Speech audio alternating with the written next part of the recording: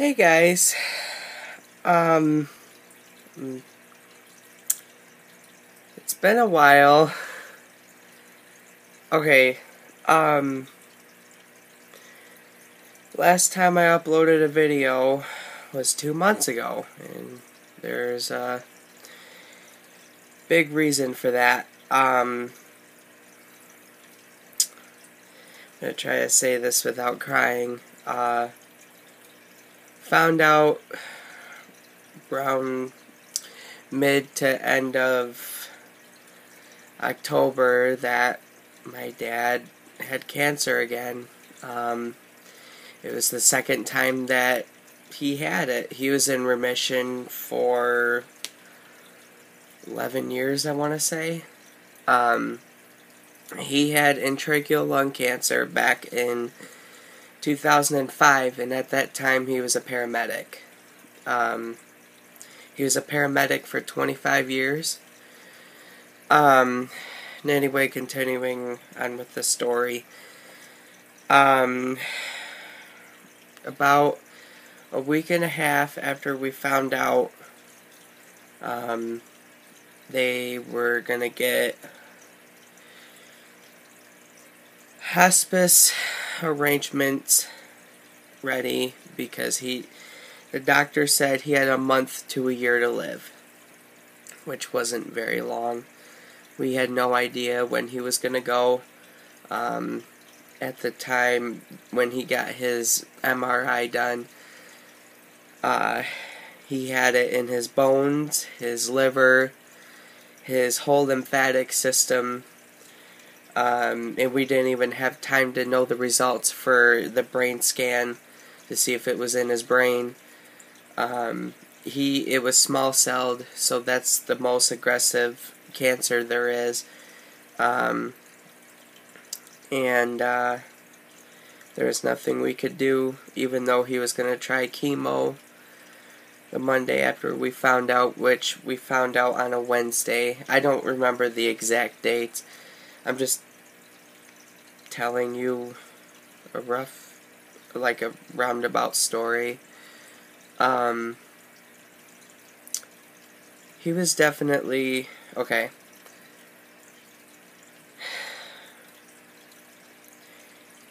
He passed away. Sorry.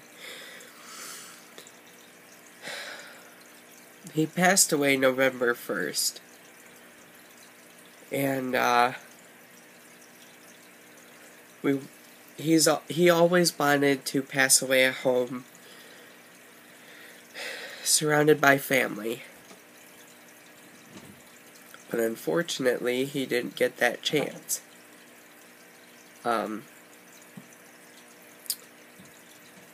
He went in to get a med port put in for the chemo, and med ports never worked for him. He had two others when he had cancer the first time. The first one exploded, and the second one, I can't remember what happened, but he just never had it easy with med ports. When he got this last med port put in, he started going into, his heart just was acting up, and he went into AFib. I can't remember the exact name of it. But he just wasn't doing good, and his health went downhill really fast when that happened. And he never came home.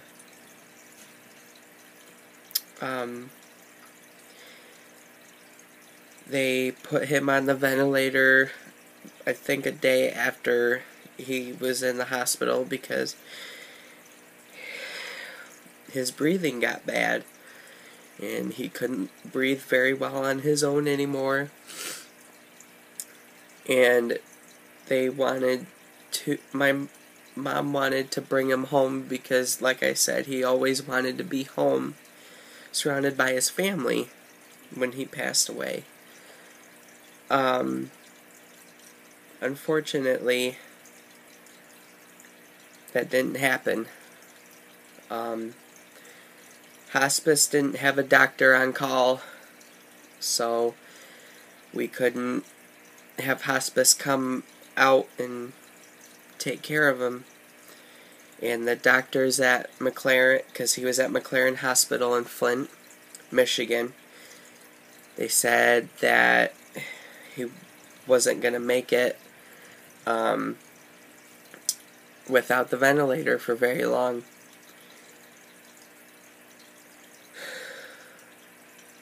He made it about 4 or 5 hours after he was taken off the ventilator. And we all surrounded him at the hospital, sang his favorite songs and listened to them. And I don't know what I would do without him being in our lives.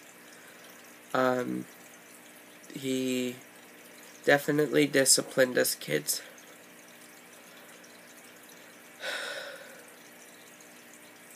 Because he loved us. And he told us what we needed to hear. It wasn't always nice, but everyone makes mistakes. He was only 58 when he passed.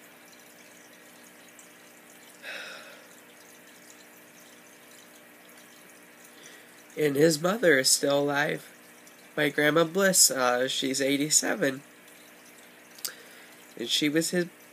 And he was her baby. He was the youngest out of 3 boys. And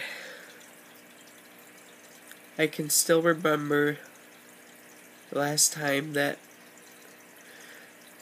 he opened his eyes. He just kept saying, "No, no." He didn't want to be at the hospital to die.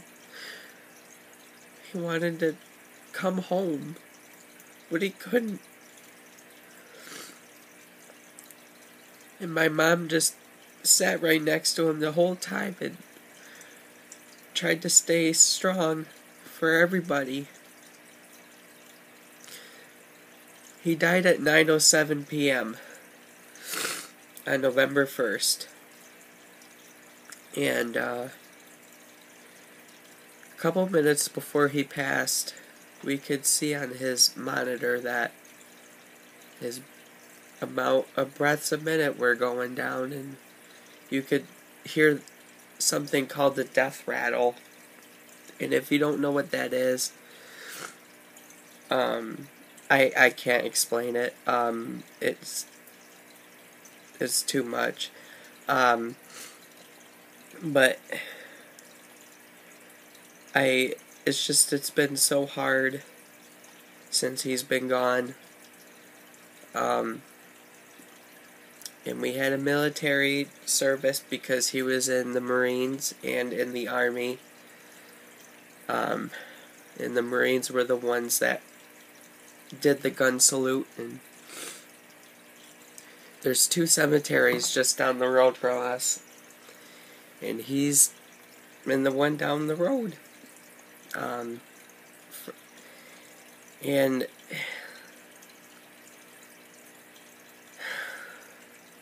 he's close to home, like he always wanted to. I'll never forget him. He saved a lot of people. We had a lot of good memories, and we had some bad. I mean, who doesn't? And yeah, I'm definitely gonna miss him. But yeah, that's one of the reasons why I haven't been uploading videos. Also, another reason,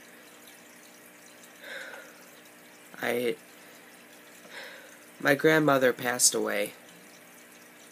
I was living with her for almost 2 years I was taking care of her because she couldn't do much. I mean, she had so many disabilities that she just couldn't lift very heavy things, and she even had a hard time lifting a simple blanket to put on her bed.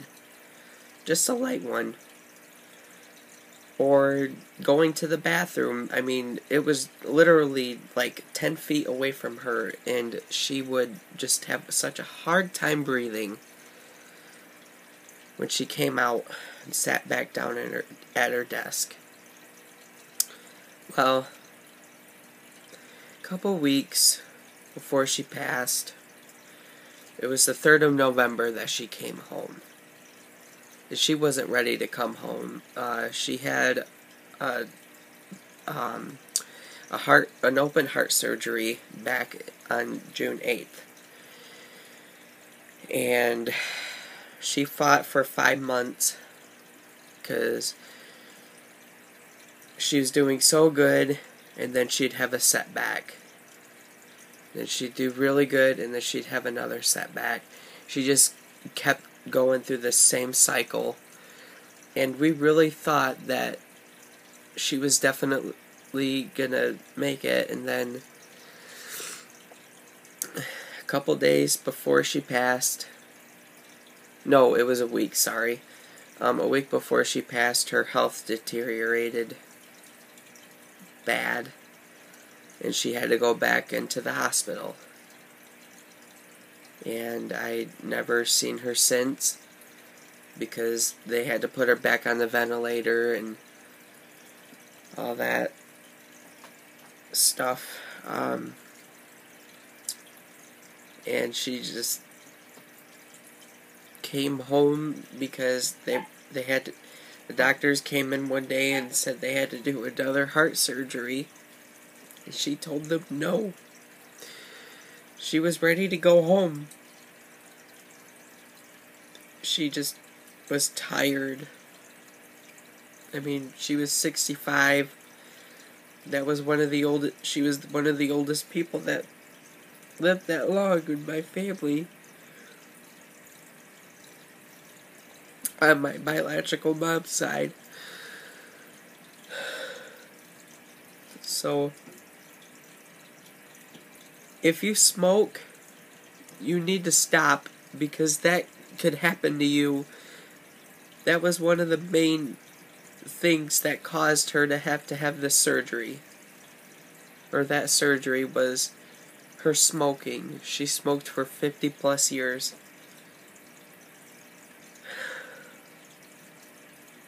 I'll never forget that smile that she had.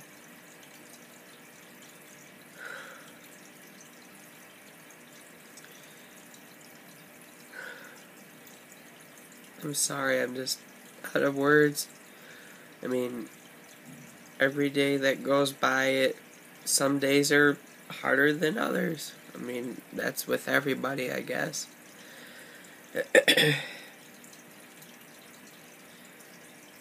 I wrote her a song, but I just can't play it very much, or I start crying. And I've also been in and out of the hospital because my seizures have been occurring so bad that I had to be rushed to the hospital so they could do something about it. It's from all the stress.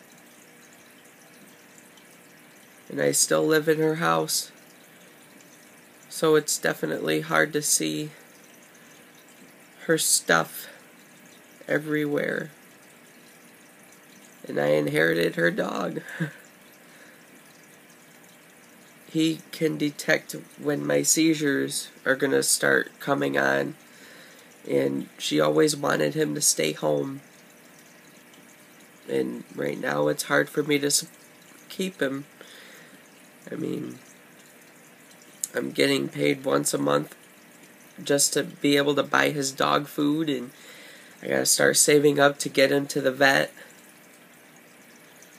because he's got other things that are coming up that need to get done. He's a full-bred golden retriever, and that's one of the smartest dog breeds in the world.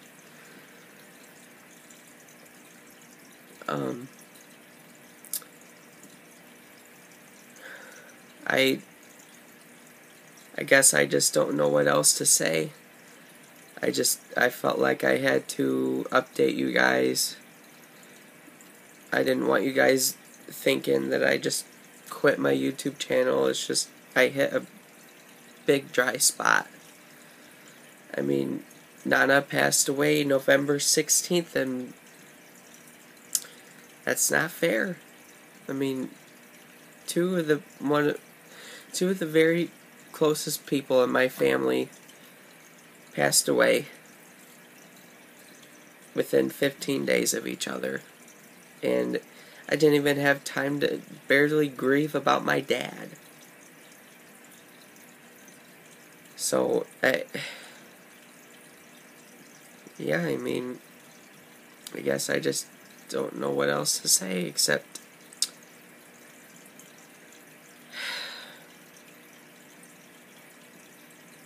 stay strong. And Nana and Dad, I miss you, and I'll see you again someday. Alright guys, sorry for getting a little emotional. It's a pretty sore subject to talk about. I bet it is with anybody.